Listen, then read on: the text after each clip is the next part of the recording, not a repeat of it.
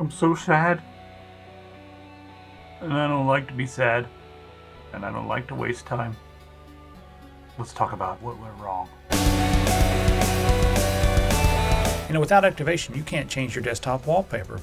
You can't come in and customize your taskbar. You can't access any of this stuff here. You'll not be able to change to the dark theme, which is extremely important to me. Some of the other new features through Windows Update you won't get, so you definitely do want to activate. Today's content is brought to you by bobkeys.com. This is where I buy my Windows 10 keys, and every now and then I'll snag a game or something, but I just bought my 7th Windows 10 key here for Windows 10 Professional. You're going to get 25% off the prices you see here using coupon code TS25. So this is Windows 10 Pro, 25% off that. You want Windows 10 Home? Also, if you want to get a bundle with Microsoft Office and Windows 10, you can get that. Got all kinds of things, 2019, just lots and lots of things. Oh, this is a double 2PC. After you purchase your key, you just click up here, click on User Center. You click on My Purchased Orders. Just click on View Keys and Codes. Then in the middle of the page, you'll see your product key. Just highlight that. You're going to want to copy this, then press the Start button on your computer, and then type Activate. You'll see activation settings. Just go ahead and click on that and change product key. Paste it here, then click Next, and you will be activated. So again, thanks to bobkeys.com, TS25, head over there. The links are all on the top of the description. So I got the Sabrent Rocket 4 Plus, and this is a huge 4 terabyte M.2 NVMe drive. It's NVMe 1.3 compliant. It's Phison controller, and on paper this thing is a monster, and a lot of the other reviews I've been seeing online say that this is the single fastest 4 terabyte SSD and possibly the fastest SSD that anyone's ever seen. They're advertising 7100 on the read and 6600 on the write. And let me just go through the specs really quickly. I'm going to tell you right now that I got a bad one, and I know there's good ones out there, but I got a bad one. And we'll talk about what happened, how it worked, but I was able to get my tests done for the speed after a lot of blue screens and a lot of weirdness and having to go into disk part and mess with things. But we'll go through that story after this is over. I think that I just got a bad one. I think there's probably, if I send it back and get a new one, that it'll be fine. But this is my experience, and it's been pretty frustrating. So let's talk about it. First, we'll finish up on all these specs here. So of course it supports smart and trim and on-fi up to 4.0. It's got error correction over provisioning, advanced wear leveling, and bad block management. So there's a lot of that stuff built into it. A lot of that's part of the hardware. And this is QLC. They've packed a lot onto this. Some fancy NAND right here. It gets pretty warm. It comes with a little copper, I guess a copper plate on top.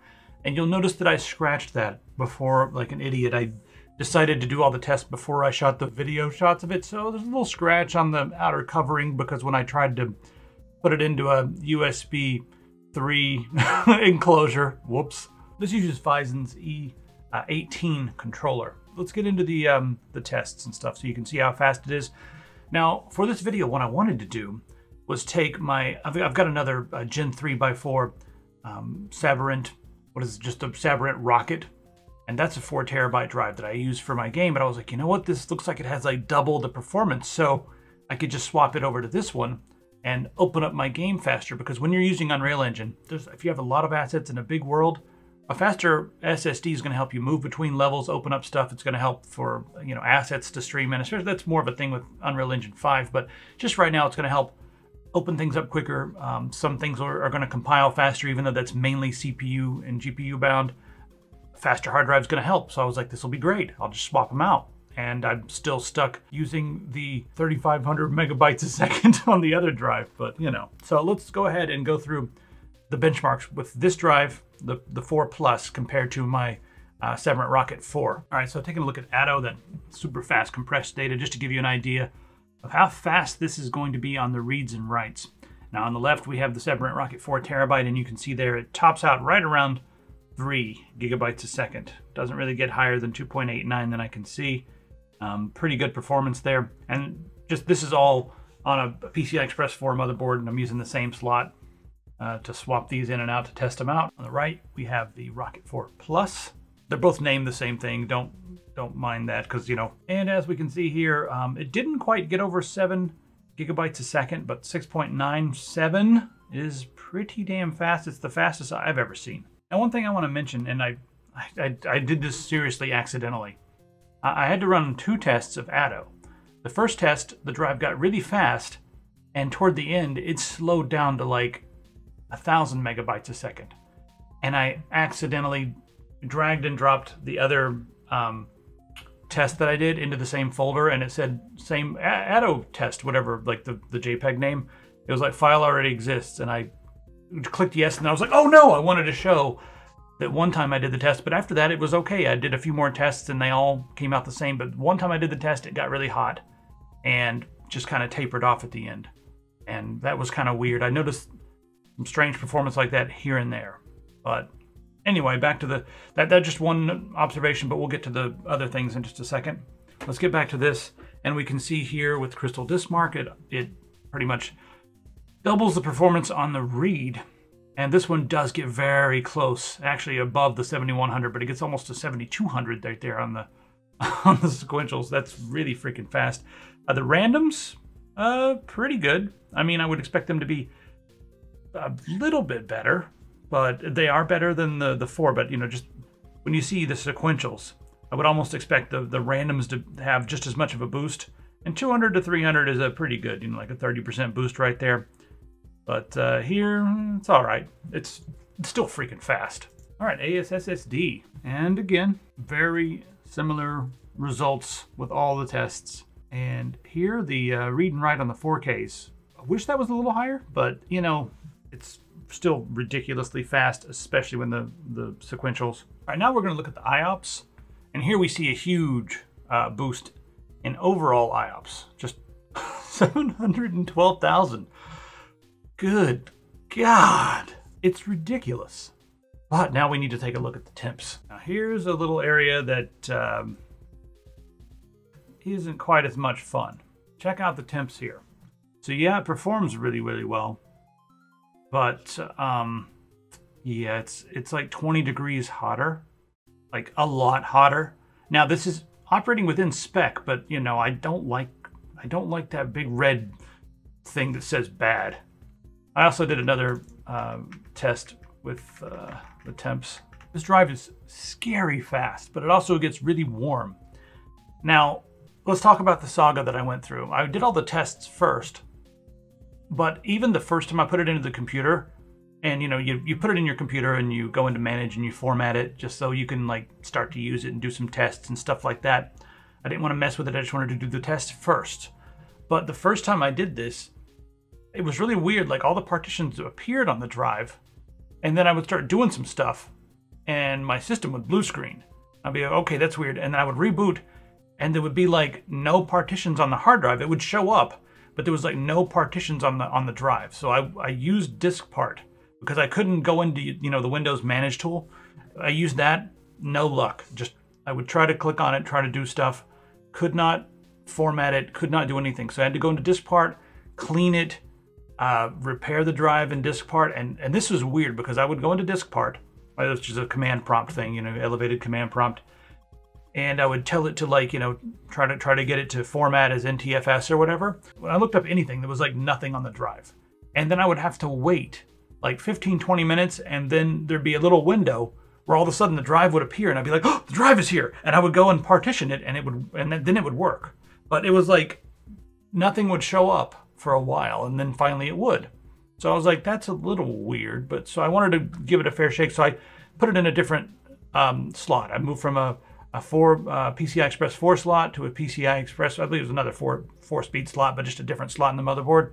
I don't think it had as many lanes going to it, but same thing, my computer would blue screen frequently. And I was like, this is really weird. So I was like, I'm gonna go to another computer and mess with this. And at this point, I was like, I'm just going to go ahead and start trying to clone my other drive onto this drive so I can swap it out and just see if it works.